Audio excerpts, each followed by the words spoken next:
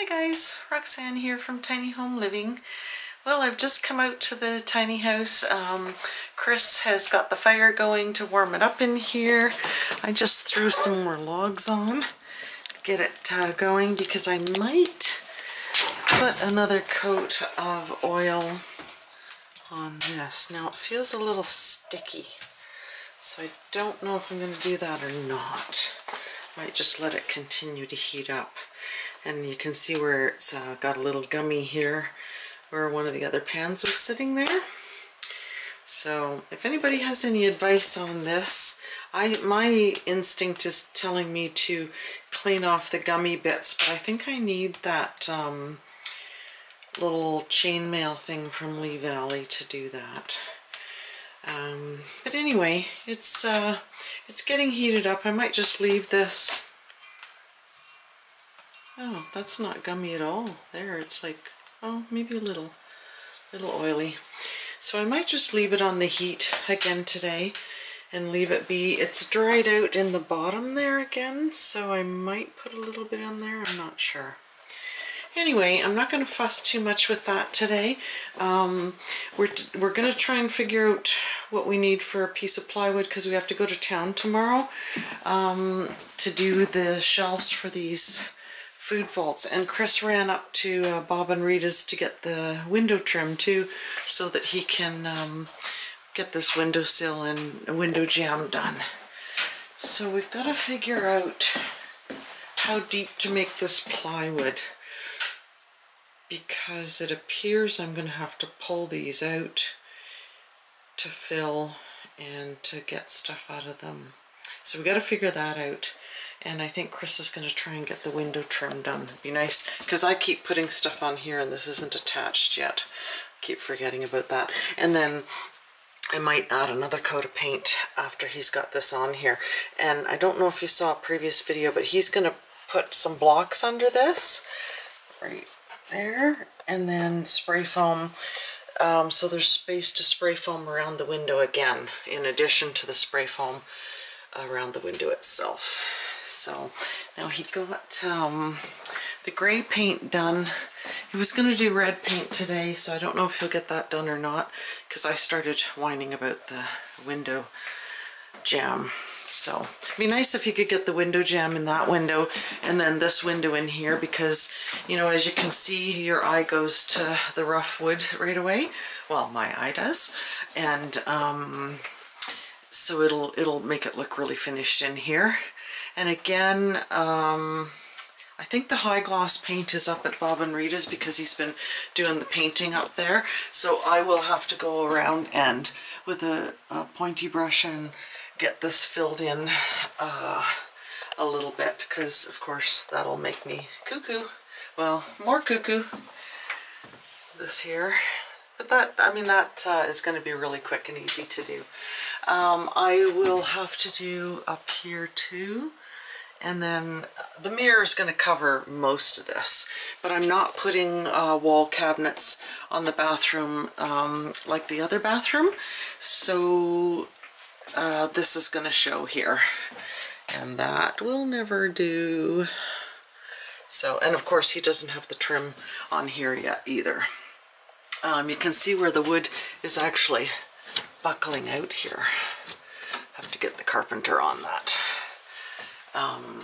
So yeah, not a big deal, but I might end up putting something on the wall here, some of my art, or maybe some pictures or something. So I'll decide on that once the mirror is on the wall.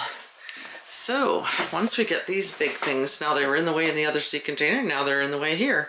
So that really has to be done. Get that done. Get that done, the red paint, the window jambs, and I think we were talking too about getting, we're going to cut the plywood in a certain way so that I have two 15-inch strips left over to put a shelf up high, and then along that wall as well. The water heater will be going over there. So if you go along this wall and this wall, that's, you know, 8 and probably 4 or 5. So, you know, about 13 or 14 feet of shelf space up there that I can utilize right away to get stuff out of the way. So that's the plan for today. And I will probably end up being able to have the shelf up high and then another shelf underneath, at least one, I think.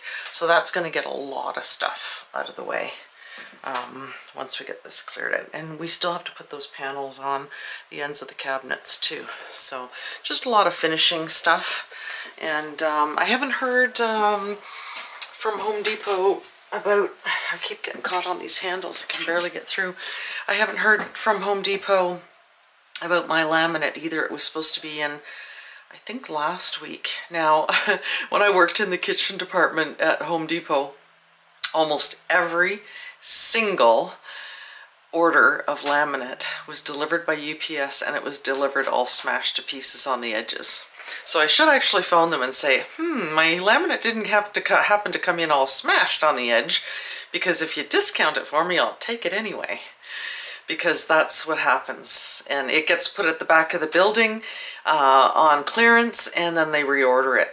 So I should actually call them and see if that's what happened, because they usually do come in on time. It's just they're smashed to pieces when they come. I don't know why they keep shipping it the same way, but anyway, that's what happens. So I haven't got my laminate yet. So until I can get the laminate and get the countertops built, and I have thought about delaying that too because of the price of plywood. It's skyrocketed again too, and you need the plywood to glue the laminate to. So it'll depend. I don't know, plywood was down to like $40 to some a sheet, and now it went back up to 85.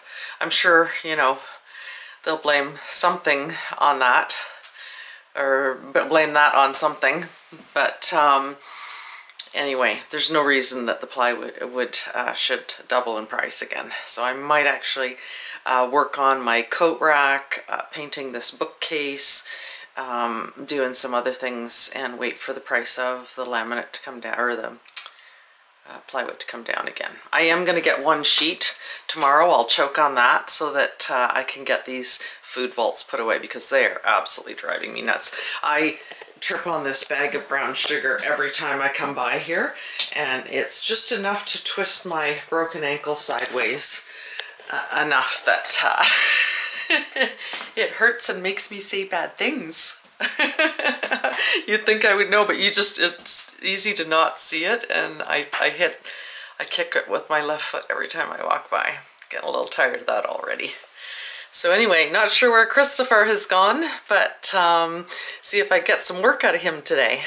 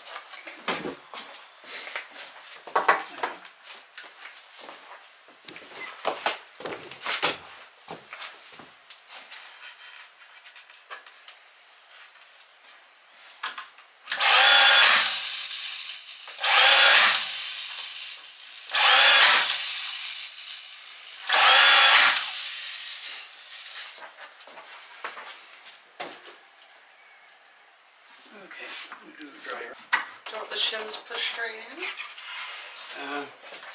Like even with the front of the wall? Yeah, I wanted enough room to, yeah, it's to flush with this side.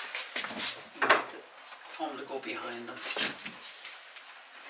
So this flush Oh, I see. Okay. So the foam can go in behind the shims? Yeah. Okay. So, there we go. Now, I got about an inch this way. an inch in between. Yeah. Okay. Did you want to measure here? Is that? Yeah. Looks like everybody's a little busy. Yeah. How's that? That looks pretty Half good. inch. And we'll just line it up straight up there. Yeah. Do you want me to measure how much I've got here? No, I can eyeball it. Okay. Looks the same there. Yep, looks pretty level. Yeah. And then we'll just shim this down. Okay. Get it straight and then, So are you just going to nail it where the shims are? The blocks are? yeah. Okay. And I should, yeah, get the good in there. Yeah.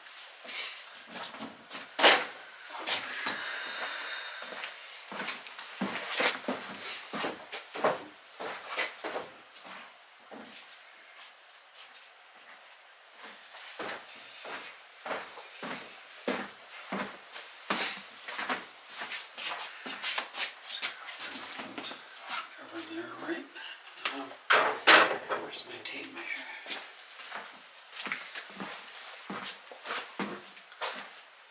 I just had one of them.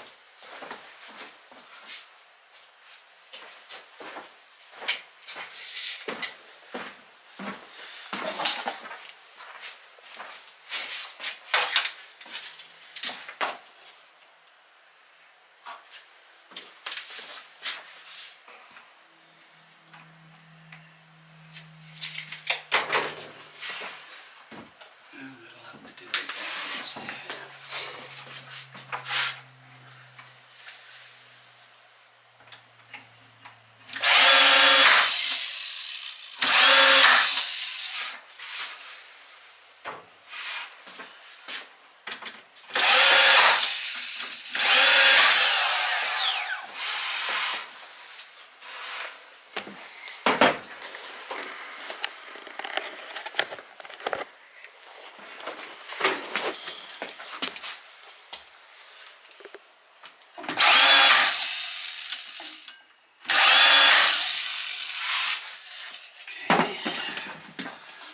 Now,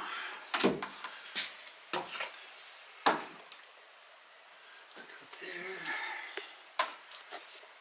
A little more.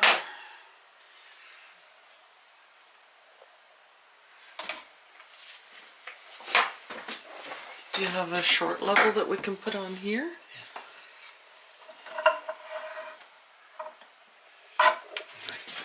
5/8 There's the blocks that Chris put under the windowsill, and then what he's going to do is spray foam in here, and we pulled the block forward a little bit so the spray foam will go in and fill in between the front of this block and the actual vinyl window. And then there's room for lots of spray foam around the window and in the top as well. So you can see the spray foam in around the window. This isn't going to be another big layer of spray foam all the way around the window. and cut some blocks.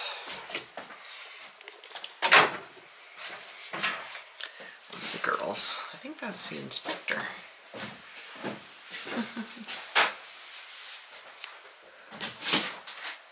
Yeah, I did. Just a sliver.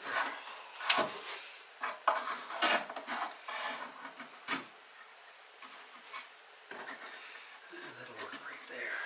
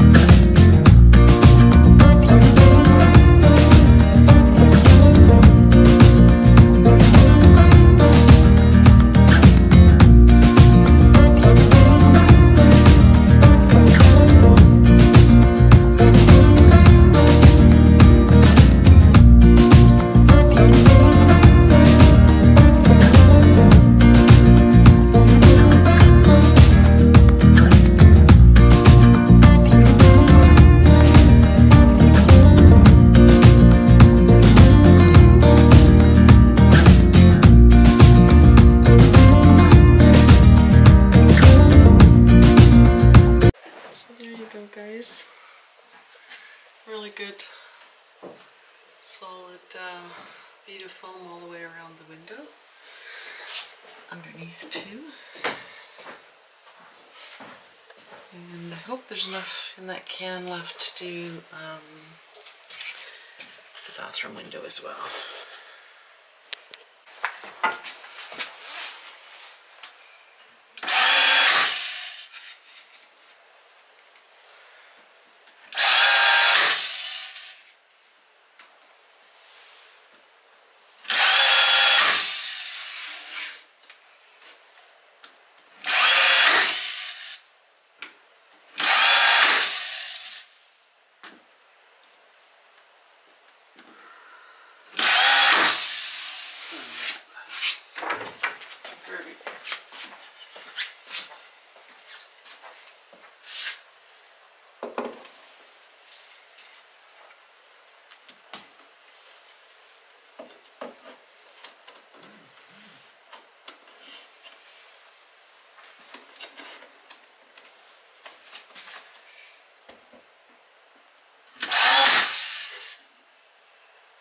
Better get this on before the foam dries in case there's a bowl.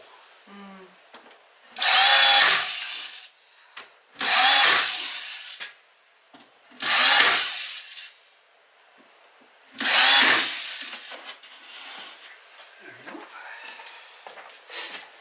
I'm going to leave the top because it'll be a mess if I stick it. Yeah. Oh, what happened here? I was gonna say. You did that.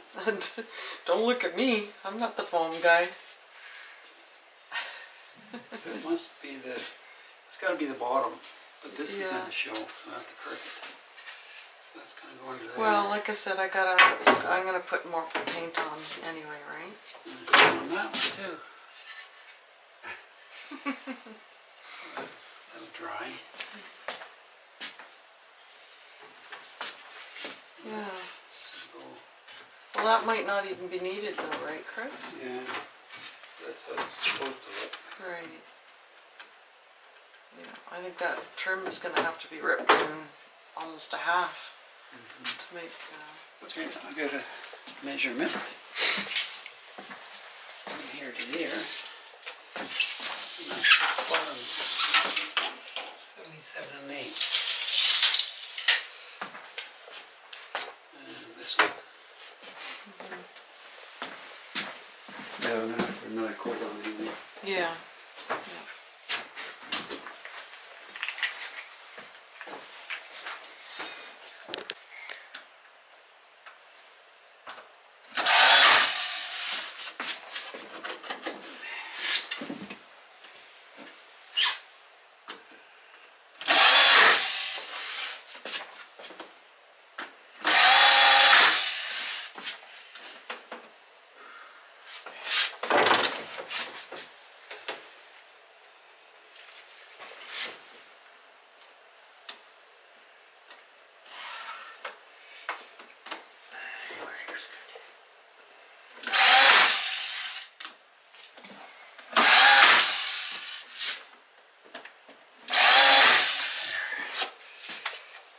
Support too.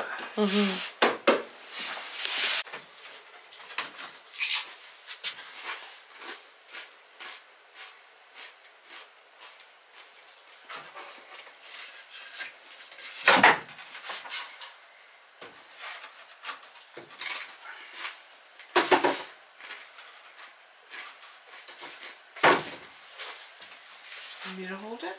No. Let's check it here.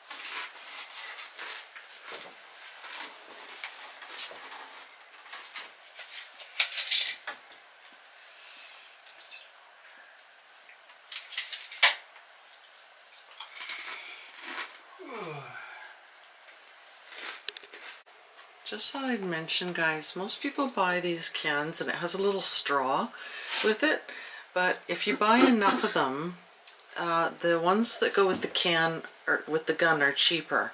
So it's almost worth buying the gun. I think it was about 72 bucks, and then the foam is cheaper. And it does a lot better job. Now you do have to get the cleaner, like Chris will have to use the cleaner on the gun now, so it doesn't plug up. But or you can just leave it like this with it closed. Yeah. So till next time. Just thought people might be interested in the gun as opposed to just the can with the little straw on it. So, you know, if you're doing as much, like if you're doing a whole house, it might be worth it. So you can see we've got lots of, yeah, and that says window and door on it. It's a low expansion. If you get the other stuff, it's going to go all over the place. Okay, so that's good to know. So this is low expansion, so it doesn't, they have different types. Some of it just kind of goes everywhere, and you'll see that with some. Now, what we're doing here, I'm going to put another coat of paint on here because then it'll fill the nail holes, and then Chris will cut the foam off that's come through and then put caulking around here. But this again gives us a really nice seal all the way around against the window. I've taken these vents off. I've got some clean water and I'm going to clean the Schluter with a little scouring pad foam to get the stuff off from the grouting. And then because Chris is worried that if I use the scrubbing brush then it might mark the paint again, so I'm going to do that before he puts another coat of paint on. So Chris's battery died for his nailer and he can't find the second one anywhere, so in the time that he's been looking for it and I've been looking for it, the other one's probably going to be charged, so he'll be able to get some of this window done. Now I have scrubbed the Schluter and put the painter's tape on it so he can go ahead and get this another coat of red paint done on here. And he's just cutting the panel for here to length, but again he's gonna get the paint done here first and then put the panel on, then you don't have to cut in or anything. So, and same with this panel, it goes on the base cabinet here and he's gonna do that paint right there first. So this windowsill's all done. I'll be able to put some more paint on that. We can't put the trim on there. He forgot how deep the cabinets are up here, so he made a bigger trim with another piece on, and can't do that. So I've got the fridge gable and the baseboard taped off here so he can slap some red paint on there, and this wall too, and then we'll have to do a second coat on this wall tomorrow. And then after I get some more paint on here, then he'll put a bead of caulking around here. And when Chris caulks, it's like watching a machine do caulking. He's done so much of it over the years. So, get this red paint done today. One coat, second coat tomorrow. And we were just going over measurements again for the coat rack I want to do here. Once we get some of this stuff out of the way, and we've discovered we can do 17-inch shelves for that, which will leave me with, instead of 17-inch deep shelves that are going to go up by the ceiling for the big pots and stuff. So most of the day I had the door ajar a little bit, because then all the heat is coming in here. Closed the flue once the fire was going good, so all the heat was coming into the room. It's really cozy. It's almost getting too hot in here now. So as soon as I closed the door, the temperature went up to 300 degrees. So I decided to put our leftover stew in the oven to heat up, because then, like I said again, I'm not using propane. I just put a couple more logs on the fire. This I think is poplar, so it burns really quickly. So yeah, I'm gonna heat the heating supper up right now while Chris is doing that coat of paint. And again, not using propane. So you can see how once I'm living in here, you know, whether you want to make a cup of coffee, fry some eggs, whatever, in the winter, you're never going to be using your propane. You're not going to be using the propane heater, and you're not going to be using the propane to cook or make coffee or anything. So it's going to save a lot in the winter when you need it the most, because we've gone through a lot of propane trying to get those generators working properly.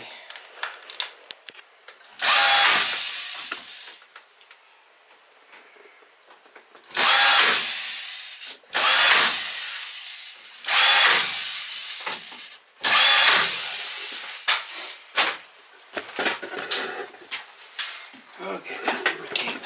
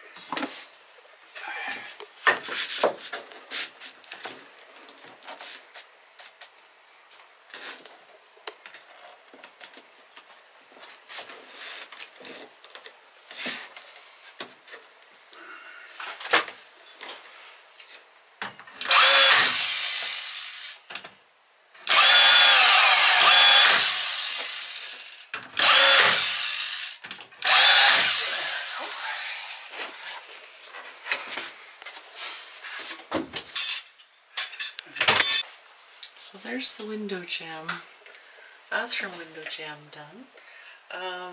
So again, like I said, I'll put another coat of paint on to fill these nail holes, and then Chris will caulk with silicone around the inside there, finish it off nice. Now this is the corbels that I've been talking about. I'll stand back a bit so you can see them better. So basically the piece of wood will go behind them like that. But stop, Chris will cut it around this to shape, to the shape of the wood. It'll end right here. The shelf, the cutoff from the fridge gable will go on top here, and it hangs over just a little bit. He'll drill a hole through here to put it on the wall, and then he's going to drill one up at the top, so at an angle, so it won't be seen, and then we'll put a little plug in here. And then the wood that's we dug out of the sea container is going to go here. And then these, I'll put them down fairly low, because if they're too high up, then you're going to have trouble hanging your coat on there, because you'll be hitting the top of the shelf, or the underneath of the shelf. So that's kind of what it's going to look like. I think I've got 3 of these hooks, 3 or 4 to put on here. And again, I've got the black accents on the white, which I think will look really nice. And then I've got some little baskets that I keep my gloves and scarves in the winter that can go on top of there. And then I'll probably have a shoe rack or something on the floor underneath. So this is going to be one of the things that we'll be doing next, but we got to get these food vaults out of the way and taken care of first. So that's it for today, guys. I'm pretty happy with that. The window jambs done. Just looking in there and seeing that window jamb just makes me happy. And Chris he's decided that, he said he thinks it'll take him about 3 hours to get the paint, a coat of this paint done tomorrow. So he's going to wait till tomorrow. It's getting late. We're both hungry. And so I think that's it for today. Supper's in the beautiful wood cook stove. I just love the stove. I just love coming in here and seeing my stove every day.